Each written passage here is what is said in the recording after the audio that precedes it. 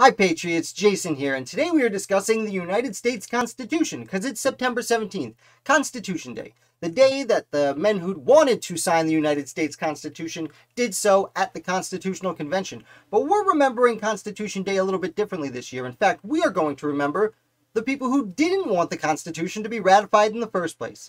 The people known as Anti-Federalists. And the Anti-Federalists were really unhappy with many things regarding the Constitution, but most notably, there were certain rights that had been left out of the Constitution intentionally by its creators. And the Anti-Federalists made such a stink about this that the Federalists had to acknowledge, okay, maybe we've made a mistake. And after the Constitution was ratified and the first people elected to office, one of the earliest things they did was they created the Bill of Rights, the first 10 amendments to the United States Constitution. Now, the Bill of Rights was only created because the Anti-Federalists had outlined the need for it so vibrantly.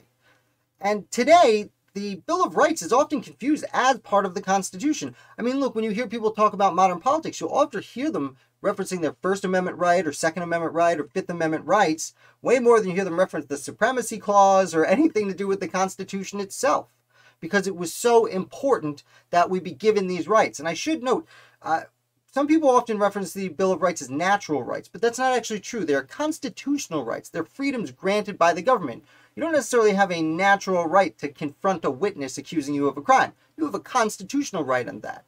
And much like freedom of speech and bearing arms, freedom of religion, unnecessary search and seizure, the list goes on. We have those rights in the Constitution because the Anti-Federalists, the very people who were not happy with the Constitution in the first place. So I hope you enjoyed this video. If you did, hit like. If you're new here, I put out videos about the American Revolution 7 days a week. This one's actually a little different than my usual fare, but I want to give a shout out to those Anti-Federalists who we've spent the last year and a half worth of Fridays investigating pretty deeply. So if that interests you, definitely subscribe, and I'll be back with another founder for you tomorrow.